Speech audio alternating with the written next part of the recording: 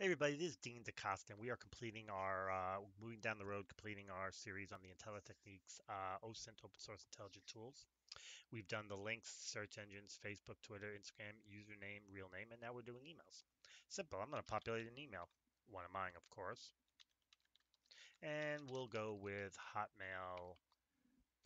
Now, what this is when you have an email address, but you don't know who it belongs to, which can happen, believe it or not, or if you have a work email.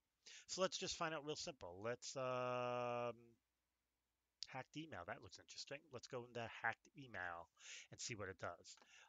Status found. So what it did a check status for the 4.3 untitled author verified. It's a verified, so we know it's a legit email. So it verified it's a legit email.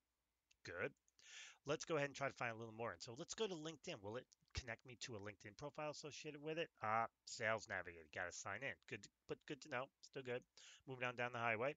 Let's just do a good old-fashioned Google search. See if Google can find me. Well, let's see. Facebook.com. Okay. Right here, we have a recruiting gun for hire ready to change the world on eBay.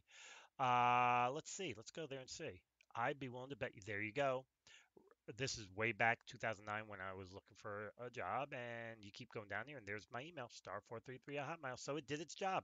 Yay. And as you can see, it searches a lot of places, validating emails, all sorts of stuff. Look at all these. Boom, boom, Pipple, SpyMax, Speed Hunt, who did this, that, the other thing. Full Contact and Pipple, if you want to add their API keys, it'll check them as well. It has Pipple there, but Full Contact, you get their API. You can put it there. So pretty good. Nice, quick way to validate an email and to find out who the email belongs to. Can't complain. This is Dean DaCosta, and this was the IntelliTechniques OSINT Open Source Intelligent Email Search Tools.